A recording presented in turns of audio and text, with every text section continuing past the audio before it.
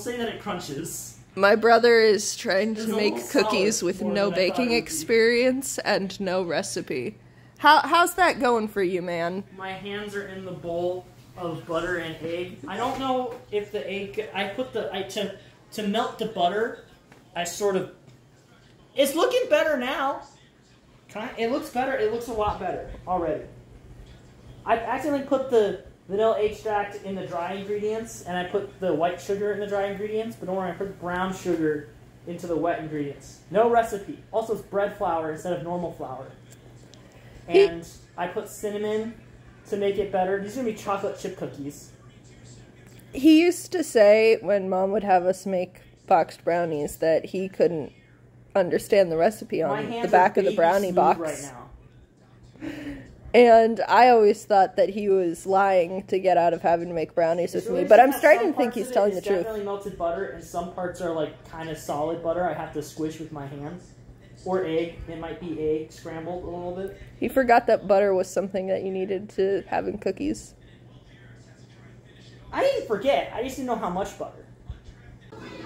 So I mixed the wet and dry ingredients. There's the batter. It's called a dough when it's a cookie. It breaks apart really easy, I've noticed. It doesn't really... It's actually not, it doesn't look terrible.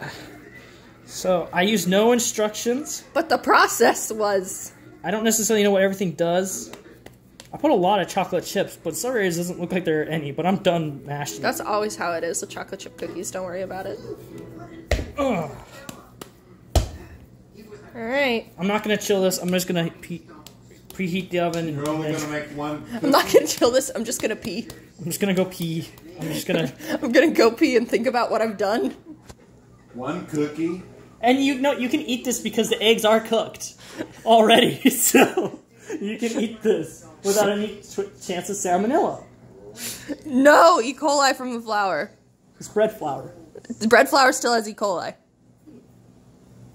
I'm recording now. They're finished. I made it, but Oh, those look beautiful. she put on some sugar on top of them to see. They didn't really flatten out. I noticed they're the exact same shape. They as look when I started. beautiful. But I have some cinnamon icing. Okay. That one has a bunch of sugar on top of it that did not melt. So Yeah.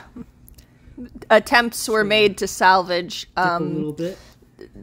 questionable attempts. Ooh, hot. Toasty warm. Ouch. Ouch.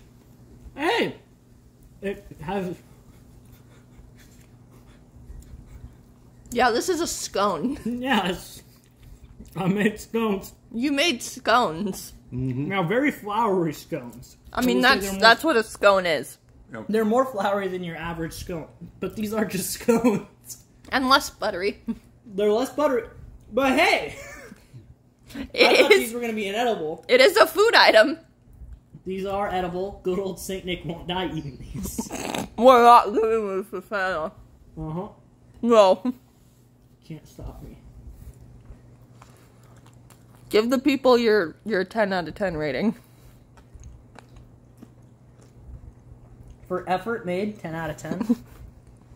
For talent involved to not using anything and to somehow make scones, which I feel like are probably harder to make. You're out of time.